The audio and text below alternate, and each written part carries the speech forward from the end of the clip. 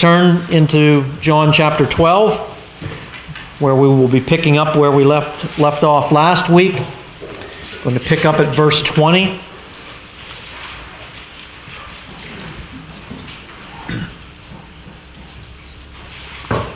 John chapter 12. Just as a reminder from last week, where we're at in the account here in John and in the life of Jesus on the earth, his life was soon to end. His death was approaching quickly, and Jesus knew that. His time had finally what? Come. As we read so many times, his time had not yet come, and so nothing happened to him, but his time had come. And we saw last week there some of that, and that he has entered the last week of life in his physical mortal body on the earth. He's into the last week of that life. We saw how he purposely and dramatically rode into Jerusalem on the back of a young donkey. He did that specifically and purposely to show what? He did it to demonstrate that he was, in fact, the Messiah. And why would riding on the back of that donkey demonstrate that he was claiming to be Messiah? Because it was prophesied in Zechariah chapter 9 that the Messiah king would ride in on the back of a young donkey, and that would have been very notable because normally kings rode into town on what? On white horses. And so all this tied into, he was very publicly and purposely now claiming to be the promised Messiah.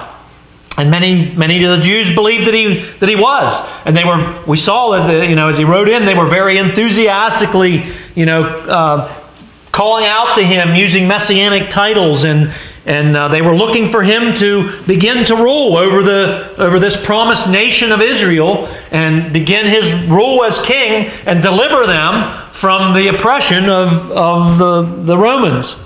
And so all these people were, at this point where they were looking to him, that they thought that maybe the time was at hand where Israel, the promised kingdom of Israel, would be delivered, and Jesus was going to be the one to rule over it. And so now let's pick up at verse 20. We'll read 20 through 22 to start. Now there were some Greeks among those who went up to worship at the feast. Feast of what? The feast of Passover. This is the feast of Passover that whenever Jesus died. And verse 21, and they came to Philip, who was from Bethsaida in Galilee, with a request. These Greeks did. Sir, they said, we would like to see Jesus. Well, Philip went to tell Andrew, and then Andrew and Philip in turn told Jesus. So there's a number of questions that, about what's said in these verses that we really don't have answers for. We don't really know who these Greek people were, these Greeks that came to Philip and asked if they could see Jesus. We don't know where they were from. We don't know why exactly they wanted to see Jesus. We don't know why they specifically came to Philip. We don't really know any of those things, but we can make some reasonable guesses about it. They were probably Gentile Greeks who had joined a lot of the Jewish pilgrims who lived in surrounding areas, who made their way to Jerusalem to celebrate the Feast of Passover. Why would Gentile people have come with Jews to Jerusalem to celebrate the Passover? Well, at a minimum, some of the non-Jewish people became interested in the faith of the Jews, and at a minimum, it was probably that. But it may even been more likely that these non-Jewish people actually had come to believe in the God of the Jews, and so they came to participate in the Feast of Passover as much as they were allowed to do, because we need to understand they were allowed onto the temple grounds, but they could not go beyond what? The court of the Gentiles. If they went beyond the court of the Gentiles within the temple complex, they would be put to death. The Jews would kill them. They would allow them that far. And so it's possible that, and maybe even more likely, that these were non-Jewish people who had come to believe in the God of the Jews and participated in what they were allowed to participate in, and now they're coming maybe to try to find out, what's this Jesus guy have to say about us? us non-Jews, what does he have? Obviously, they heard about him. Maybe they even saw him triumphantly ride into Jerusalem.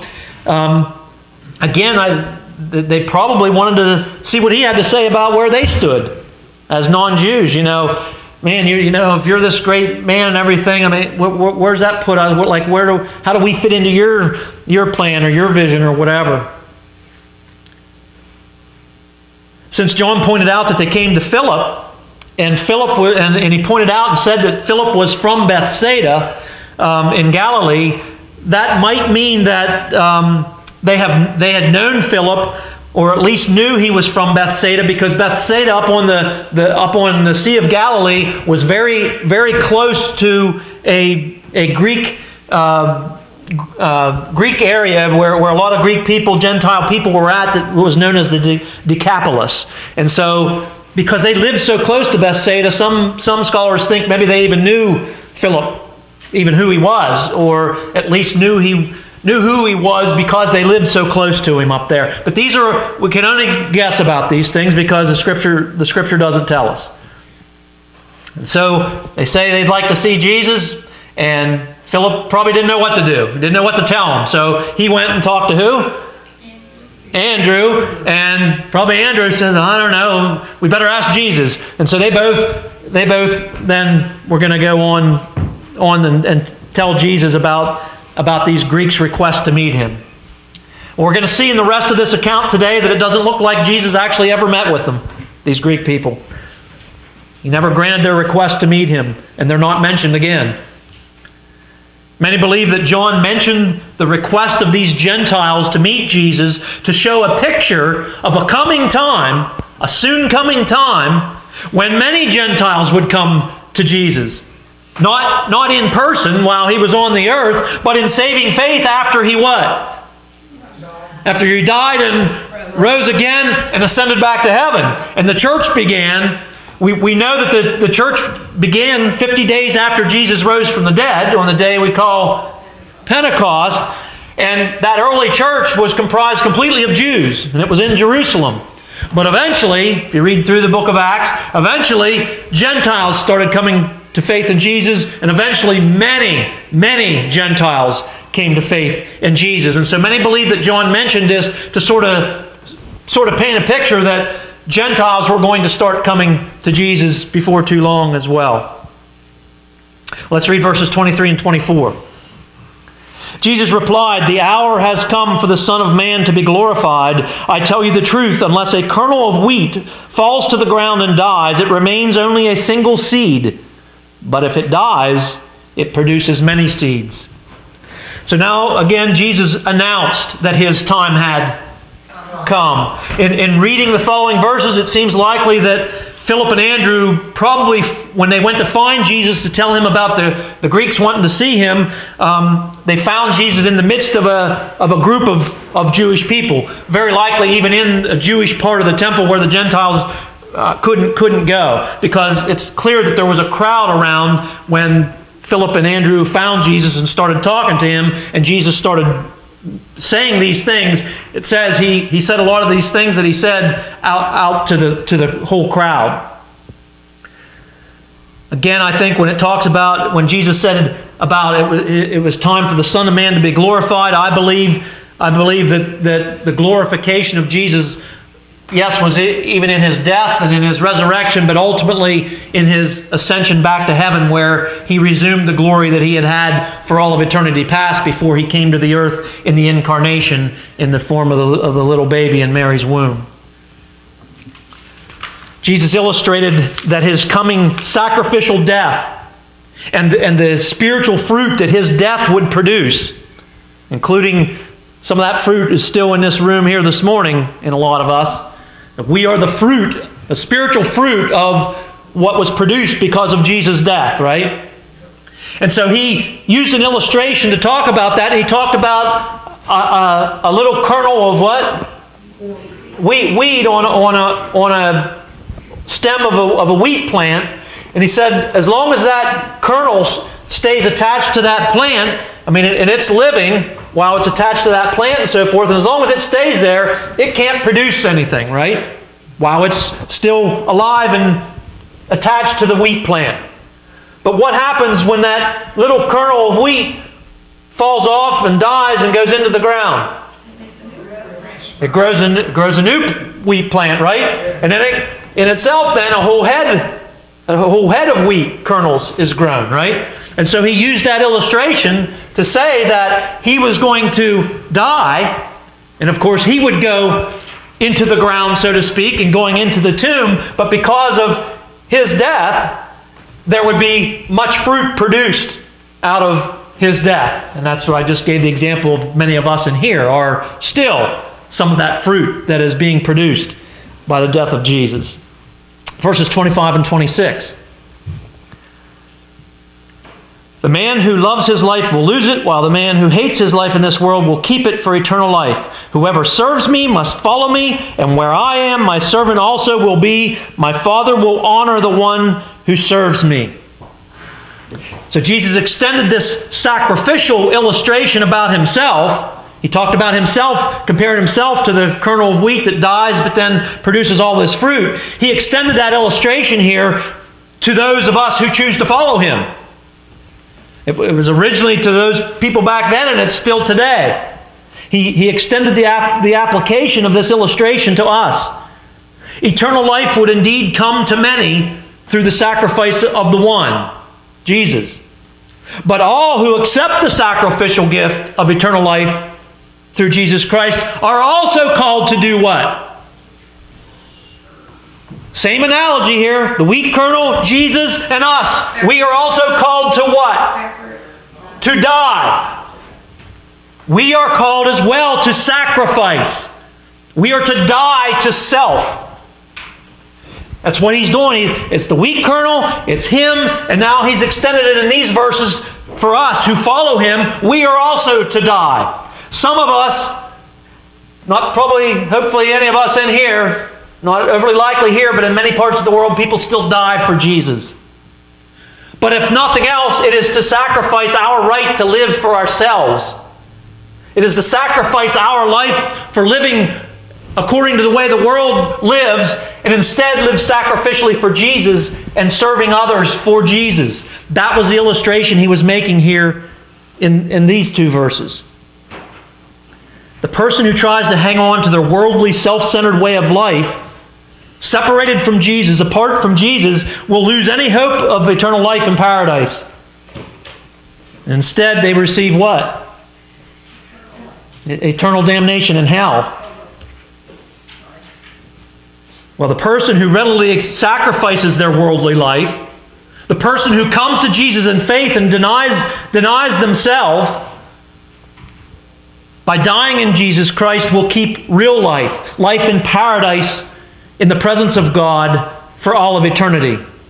Some of the scriptures, and I could speak the rest of the time about these, but obviously I'm not going to, but scriptures relating to dying to self. Romans 6, 1 through 14 talks about the old self being crucified with Christ. 2 Corinthians 5, 14 and 15 says we have died and now we live for Jesus. The old is gone and the new has come. Galatians 6:14 says, I have been crucified to the world in the cross of Jesus Christ. Galatians 2:20 says, I have been crucified with Christ and I no longer live, but Christ lives in me.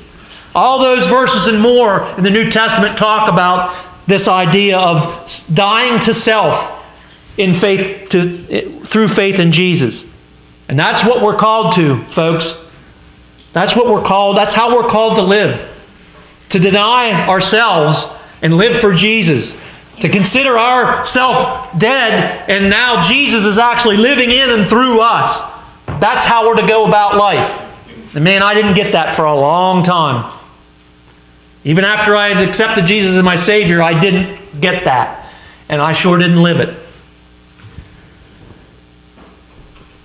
By the way, this expression, the one who hates his life, should not be understood to mean that means we're supposed to, have contempt for ourselves or have suicidal tendencies or anything, but it means we are to make Jesus and serving Jesus our priority in life rather than focusing on ourselves, to the extent that if you would look at how much we focus on ourselves, it looks like we hate ourselves compared to how much we focus on serving Jesus. It's like a hyperbole. We are to serve Jesus as slaves in this life. In our lives, we must be willing to go as Jesus went. We are to be willing to live sacrificially to the point that Jesus lived sacrificially, and that's a high bar, again, as it always is. And then God will give us honor and glory in the next life, in eternal life. That can be a hard pill to swallow in this life, but that is what we're called to. Verses 27 through the first part of 28. Now my heart is troubled, Jesus said, and what shall I say? Father, save me from this hour?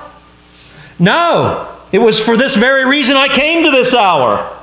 Father, glorify your name. At this time, Jesus was already beginning to feel the emotional pain and the struggle of what he was about to go through. He knew it was going to be agonizing. He knew he would suffer horrifically, both emotionally and physically. And he was anxious about it. He was troubled. Surely we can imagine how we'd feel if we were facing death by torture, huh? This is what you got to understand. That's how Jesus knows what it feels like to walk in our shoes. He actually felt this. He was God in human flesh with his godly attributes set to the side and could only do things as God enabled him to do through the power of the Spirit while he was on this earth. He felt the agony that he was about to experience emotionally before he actually even went through it. And on top of that, I think he knew something about what it was going to feel like when the Father placed the sins of the world upon him as he hung on that cross. But at the same time, he knew he had to go through it. He was starting to really be troubled about it, but he knew he had to go through it because why? It's the whole reason he came to the earth the first time.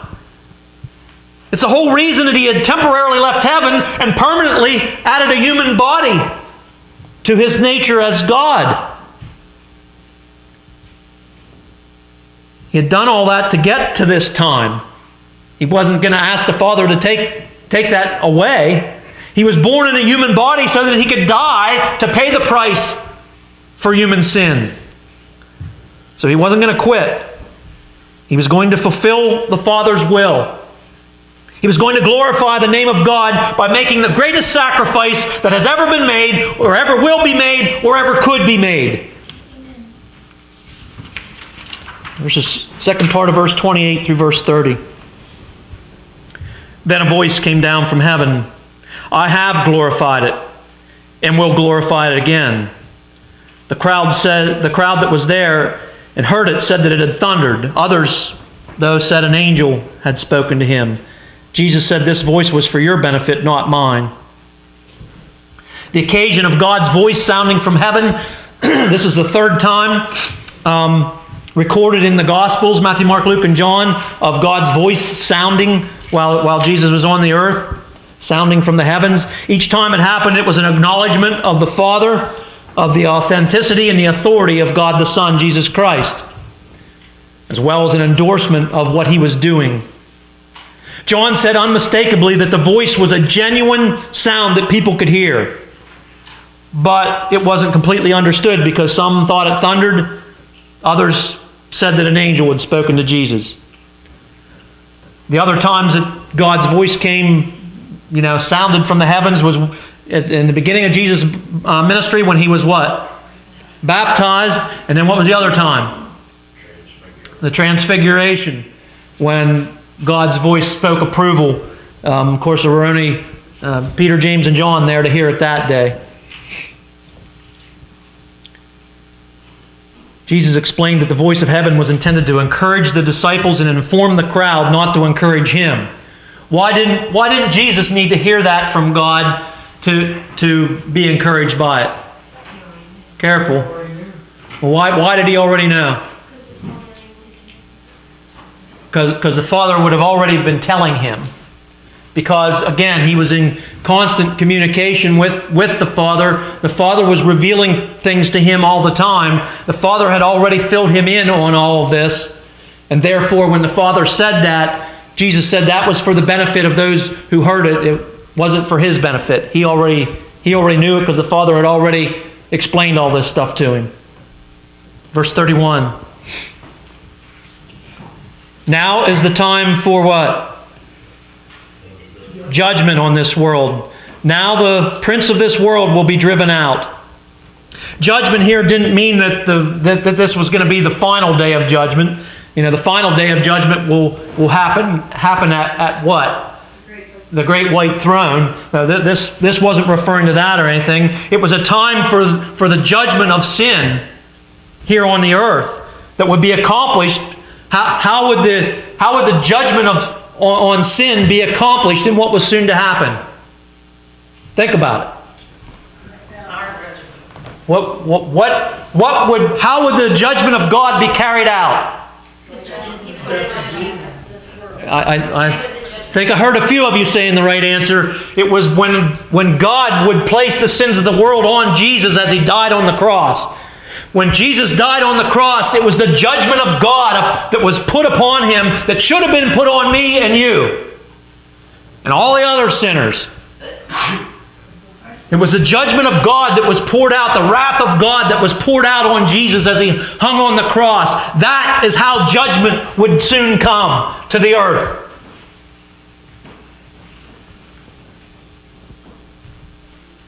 Jesus would bear the wrath and judgment of God against sin as he died on the cross, and because of sin, Jesus would experience the judgment of God to pay the price for the sin of the believers of all the ages, actually, of mankind on the earth. That's another subject about how Jesus paid the price for sins of people who lived and died before he ever did it. But you'll have to ask me that some other time. I don't have time for that this morning. The prince of this world is, of course, who? Satan. That is Satan. Paul referred to Satan with similar kinds of titles like the god of this age and the ruler of the kingdom of the air. The cross and the resurrection doomed Satan to defeat. It ultimately assured the destruction of sin, death, the grave, and Satan himself. Although God still allows Satan to be active at this time, it says in 1 Peter that Satan is what? Prowling around like a roaring lion, seeking whom he may devour. God allows him to still be active at this time, but his time is limited. Because his destiny is already secured. Where is his destiny? The lake of fire.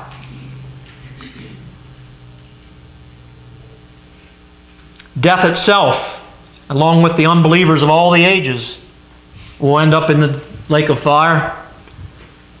So that then, at that time, there will be no more death.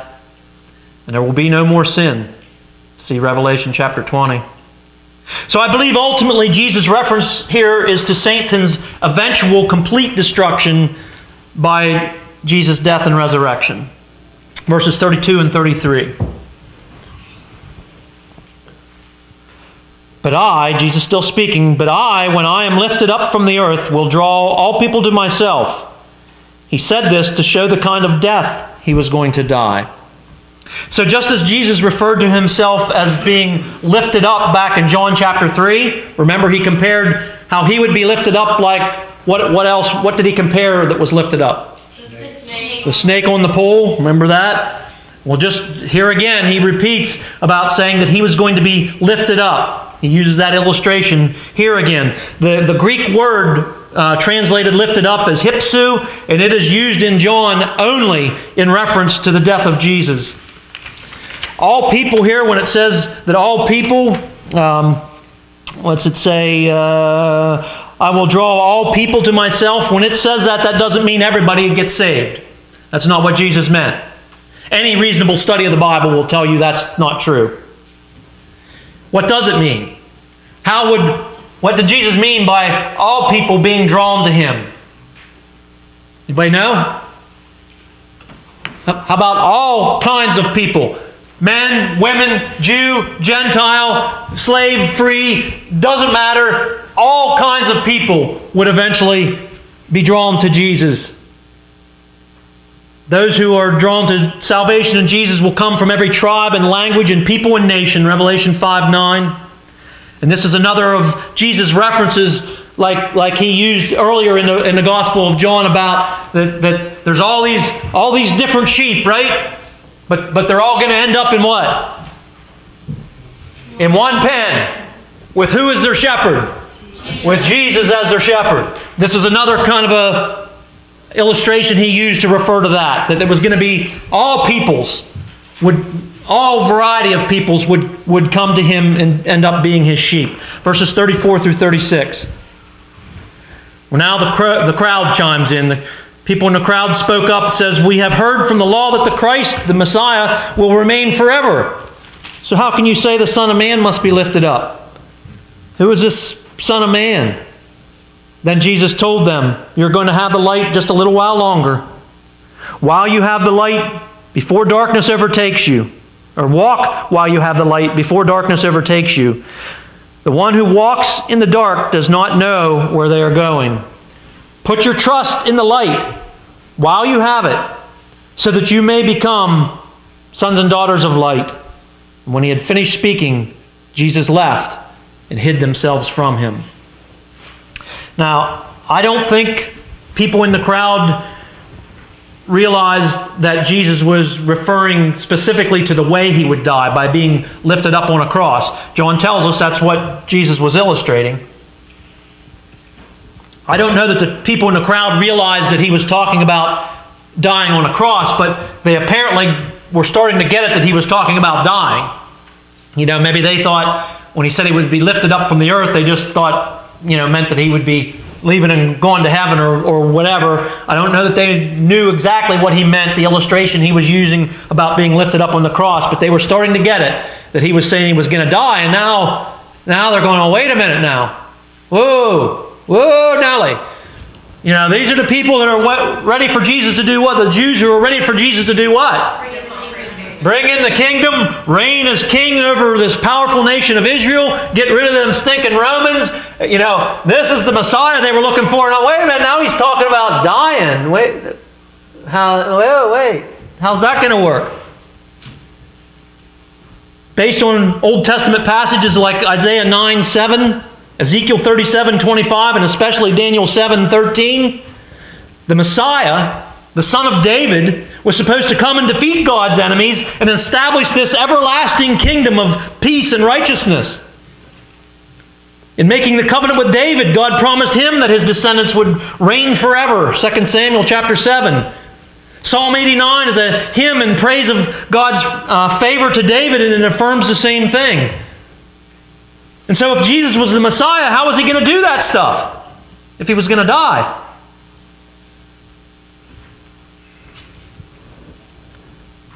But as we've seen many times, we know that Jesus eventually will do that. When what? When he returns. When he comes a second time. It's not that he isn't going to do it. It's just that he wasn't going to do it then. Because he had a little bit of something else to do, right? He needed to die on the cross, like we just talked about, to pay for sin. And of course, that's also spoken of in the Old Testament, Isaiah 52 and 53, and there's allusions to it in Psalm 22 and Psalm 69. Jesus was causing a problem now. These people that were looking for him to deliver them, calling out to him, Hosanna, and now they're saying, whoa, what did you say? Wait a minute here. Well, Jesus is the light of the world. Here he told the crowd of Jews that he would not be with them much longer to light their way spiritually. If they didn't get in his spiritual light pretty soon, they were going to find themselves in spiritual what? Darkness. In that day, if somebody was traveling somewhere, walking somewhere, and if they didn't get to where they were going before it got dark, they didn't have flashlights, they didn't have cell phones with lights on them. Generally, if someone ran late and it was taking longer to get somewhere than they thought, what would happen is they'd be, and if it was, especially if it was a cloudy night, no stars and moon and so forth, probably all of you have been out in the night when there's no light from the moon or the stars. You can't see nothing. I mean, you can't see your hand in front of your face. And these people would end up, if they get caught like that, they'd be literally like feeling their way along like blind people if they didn't get to their destination in time because they had no way to make any artificial light.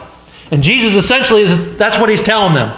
Soon I'm going to be gone, so the light's going to be gone, and you're going to be wandering around in spiritual darkness. You won't be able to see.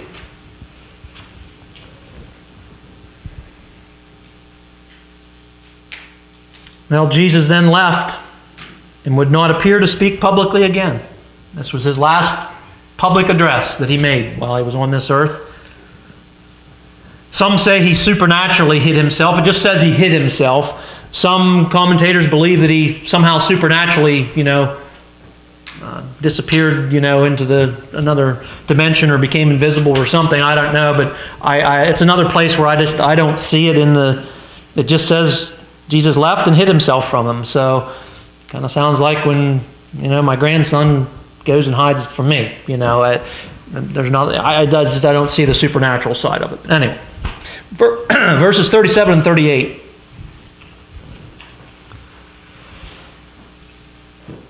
Now, I'm going to have to start buckling in here. When we get down through this last section here, I got to check my time. I'm going to have to really plow here, but you need to really track with me on this, or you'll get left in the dirt pretty quickly. This is not the easiest stuff. Verses 37 and 38. Even after Jesus had done all these miraculous signs in their presence, they still what? Would not believe in him. This was to fulfill the word of Isaiah the prophet. Lord, who has believed our message, and to whom has the arm of the Lord been revealed? Despite the numerous miracles Jesus had done, despite all that he had taught, his profound teaching, despite all that had been revealed about him to the Jewish people still stubbornly refused to believe in him. The hatred and the evil intentions of the religious leaders of the Jews was now starting to combine with the unbelief of many people who were now thinking Jesus is a false Messiah. We thought he was the one. He is a fake. And that's what most of them came to believe. These combined forces, the combination of the hate and evil of the religious leaders and these disillusioned Jews, rank and file Jews, general people who thought that Jesus was ushering in the kingdom right then and there, the combination of those two people would result in the climax of the rejection and the crucifixion of Jesus Christ. And John connected that with the prophecy in Isaiah. And that quote from Isaiah 53:1 clearly affirms that Jesus was the subject of the suffering servant in Isaiah chapters 52 and 53. And that's a prophecy that's quoted repeatedly in the New Testament. I have several quotes of Peter's here. Peter mentioned that prophecy in chapter 3 in Acts, but I'm not going to read them for time because I'm starting to fall behind. 39 and 40. Hey, now you really got to hang on here. Focus on this now. 39 and 40.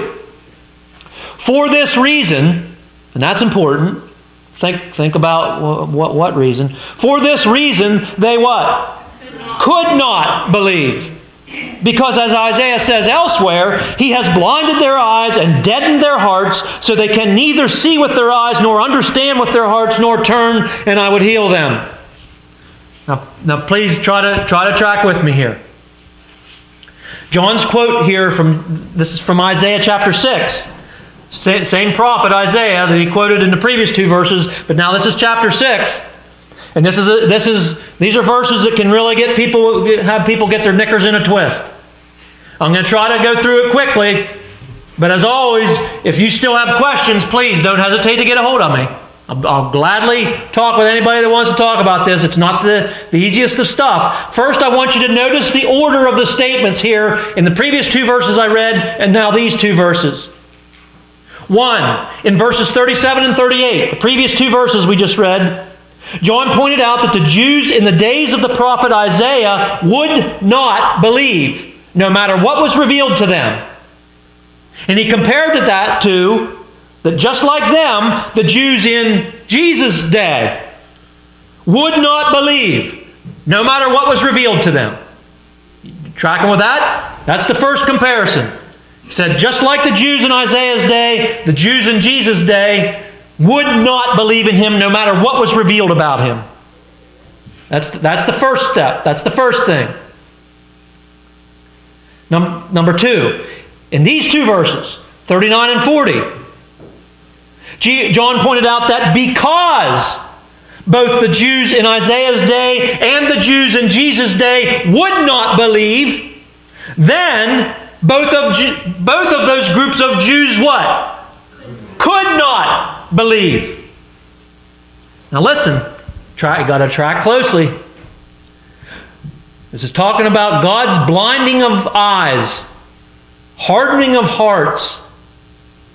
God's blinding of spiritual eyes and deadening of spiritual hearts, first of all, is a righteous, justified act of judgment. Listen, there have never been, nor will there ever be, any morally good and righteous people who genuinely seek God on their own, seek to know God on their own, but whom God does not allow to find Him or see Him or believe in Him. It is not it is not a matter of somebody, some morally good person they want to know God and they want to come to God and they want to find Him, but God's not letting him. That God's not allowing her. That doesn't happen. That never happens. It's because they will not believe that they then cannot believe. It is not God saying, I'm not going to allow you to believe. This is critical in understanding this, as well as a whole lot of other biblical doctrine. And it refutes some of the major criticisms of a Calvinistic theology, which I remain more than ever convinced is the correct understanding of Scripture. Romans 3:11 says that there is no one who seeks God. On their own, there is no one who seeks God. The spiritual blinding and hardening of God then is a result of the fact that no one seeks God. Hang with me. Many people wrongly believe that in eternity past, God looked into the future and He saw those who would believe in Him.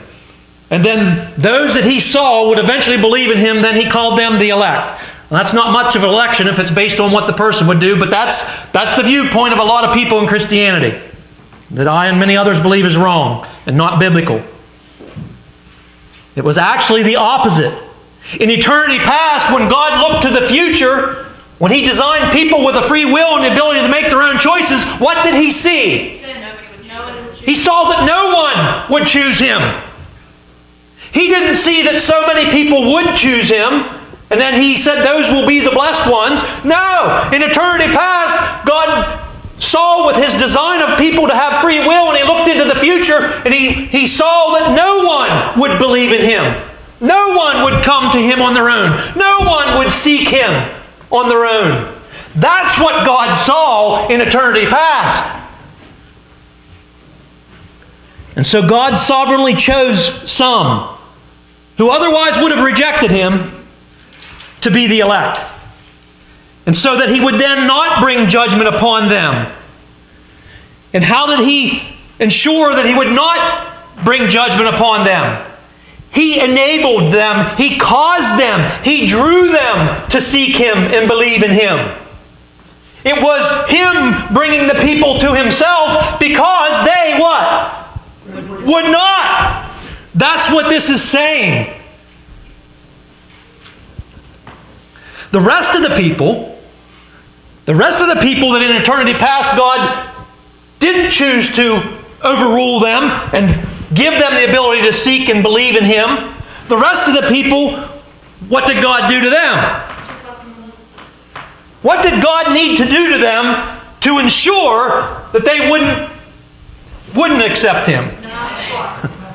Not a blessed thing. God didn't have to do anything to anybody to deny him, to refuse to seek after him. All he had to do was let them alone. Let them choose their own way. Let them fall to their own choices. Simply by not enabling people, simply by not causing people, not drawing people to seek him, God, and believe in him, God brought judgment upon them. It condemned them that they weren't going to come to faith. Why? Because they, again, what? Would not come to faith. He saw already. And that's what these passages are saying, that both of the Jews of Isaiah's time as well as the Jews on the earth, and when Jesus was on the earth, and people still today, people will not come in faith. They will not seek God on their own. And therefore it is only the ones that God steps in and gives them the faith, draws them. We saw in John 6, 44 and 65, Jesus said, that's why none of you will come to me unless the Father draws you to me. Or unless the Father, in verse 65 in John chapter 6, unless the Father enables you to come to me. Otherwise you won't do it.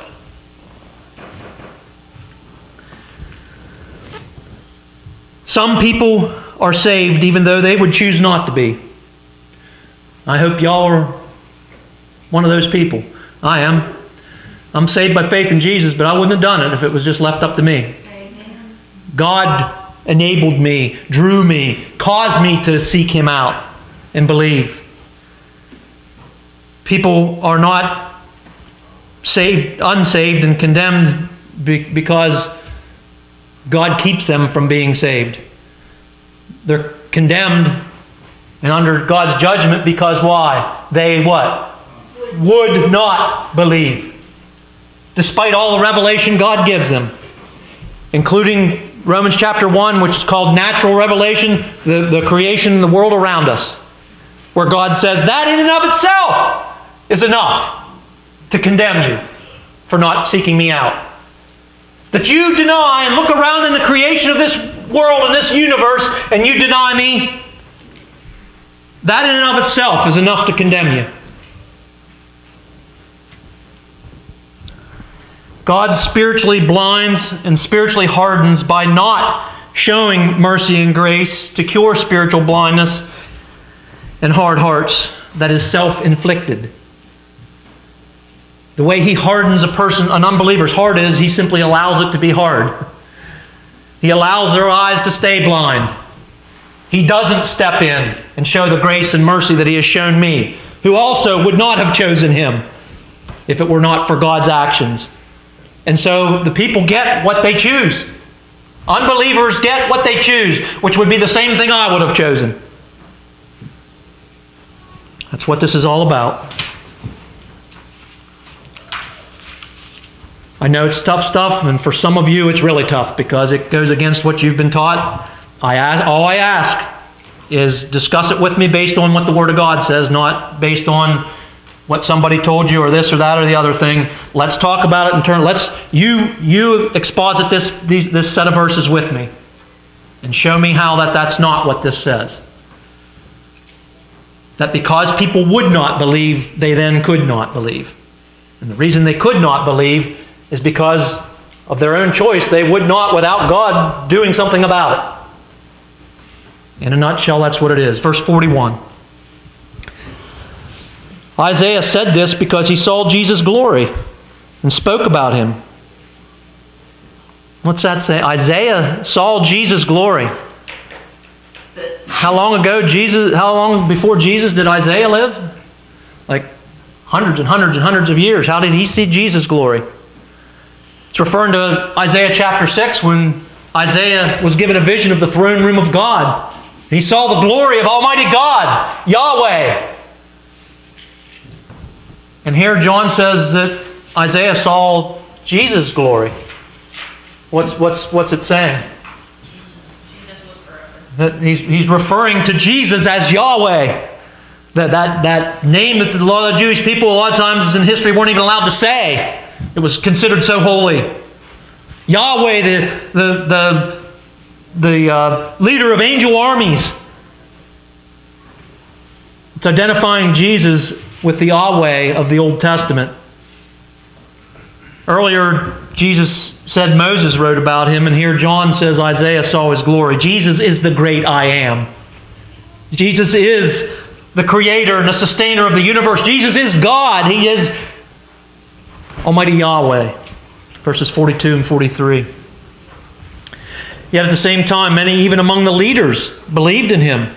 But because of the Pharisees, they would not confess their faith for fear that they would be put out of the synagogue. For they loved praise from men more than praise from God.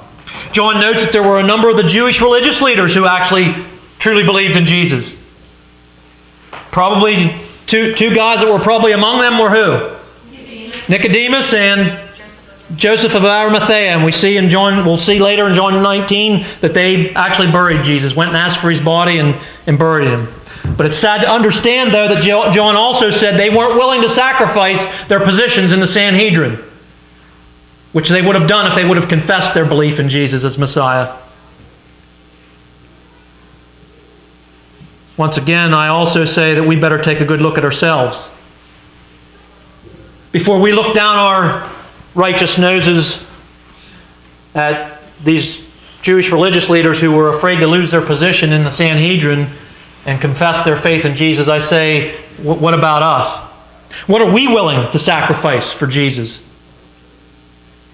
We know Jesus was not only the Messiah. These guys basically had come to believe that Jesus was the Messiah. He hadn't died yet. It had nothing to do about, believe that he died on the cross for their sins and all that kind of stuff. That's what we know now today. And that's what we have to believe in. And so we know a lot more. We know he died to pay the penalty for us that we should have to pay. How willing are we to sacrifice for Jesus then? What do we do with that knowledge that we have today? What do we sacrifice because of what we know about Jesus? That is real life Christianity. And again, there are people all over the world that die for Jesus. Verses 44 through 46. Almost done here. Then Jesus cried out, "When a man believes in me, he does not believe in me only, but the one who sent me. When he looks at me, he sees the one who sent me. I have come into the world as a light, so that no one who believes in me should stay in darkness." Jesus is the perfect manifestation of God to humanity. We also see that in Colossians chapter 1 and Hebrews chapter 1. Two big New Testament statements about Jesus being the very manifestation of God himself to humanity. If you believe in the Jesus of the Bible, then you believe in the God of the Bible. If you don't believe in the Jesus of the Bible, then regardless of what you think, you don't believe in the God of the Bible. You might believe in a God of your creation or of someone else's creation, but if you don't believe in the Jesus that's described in the Bible, you don't believe in the God who is revealed to us in the Bible. There is no other option. You can't have one without the other. As we read in 1 John 2, verse 23, no one who denies the Son has the Father. Whoever acknowledges the Son has the Father also. The Father and the Son are inseparable. They are two personalities, but they work as one being. In the incarnation, God the Father sent God the Son to become the God-man, Jesus Christ. Jesus is the spiritual light that illumines the spiritual darkness of all those who are without God, regardless of what they think. And there are many people who think they have God, think they know God, but because they do not have the Son in the way that the Bible says they have to have the Son, they are in darkness. And they do not have God, whether they think they do or not. Finally, verses 47 through 50. As for the person who hears my words but does not keep them, I do not judge him, for I did not come to judge the world but to save it. There is a judge for the one who rejects me and does not accept my words. That very word which I spoke will condemn him in the last day. For I did not speak of my own accord, But the Father who sent me commanded me to say what to say and how to say it. I know that his command leads to eternal life. So whatever I say is just what the Father has told me to say. Yet another illustration in the Gospel of John that Jesus only did and spoke what the Father told him to do and speak and enabled him to do and speak while he was on the earth, because he had temporarily set aside the independent use of his attributes as God. Jesus told the Jews that he wasn't on the earth to judge anyone. He had come to save those who would believe in him. He had come to die, again, as the price for atonement for sin. But judgment on unbelief is inevitable. Jesus clearly communicated the message from God the Father. Eternal life could be found only through who? Jesus. There was no other way. Those very words that Jesus said, as directed by the Father, that there was no other way to eternal life in heaven but through him, those very words spoken by Jesus, given to him by God the Father, will condemn all believers one day at the great white throne judgment. God's command is to believe in his Son for eternal life. That's good news. Jesus Christ has overcome the spiritual darkness of the world for all who would believe in him. But unbelief leads to judgment and ultimately eternal condemnation in the lake of fire. Jesus wasn't on the earth the first time to judge anyone, just like he said. He came the first time to die, to save people. But he wasn't saying he would never judge anyone. Because we already saw again earlier in the Gospel of John that in fact the Father had given all authority to judge to the Son. When Jesus returns to the earth the second time, he will come in judgment. And then ultimately after his 1,000-year reign on this earth as king over the promised kingdom of Israel, and then this whole earth is destroyed and the heavens and everything is redone in the new heaven and the new earth, before that begins will be the great white throne judgment. And that judgment will be executed by none other than Jesus. And he will send, again, the unbelievers of all the ages into eternal damnation in hell. That's what makes salvation so great, folks. What are we saved from? In Jesus dying for us, what did he save us from? In addition to what did he give us hope to have for all of eternity?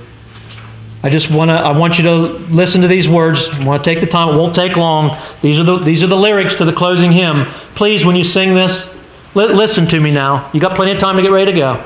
Please listen to these. And when you sing it, sing these words with meaning. When I survey the wondrous cross on which the Prince of Glory died, my richest gain that I could possibly have counts but loss.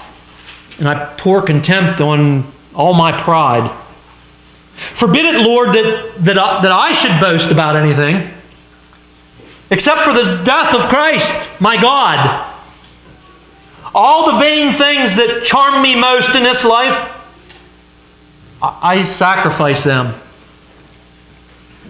to his blood. See, look at him. From his head, his hands, his feet, sorrow and love flow, mingled down. Picture of the blood flowing down his body as he was tortured and killed. Did ever such love and sorrow come together, meet? Did ever thorns compose so rich of a crown? Did that ever happen? Were the whole realm of nature mine? If I owned everything in creation, that were a present far too small for me to give to the one who saved me. Love so amazing, so divine, demands my soul, my life, my all. I pray that you can sing those words from your heart personally because you have accepted Jesus as your Savior. Would you stand with me and sing them in that way? 324.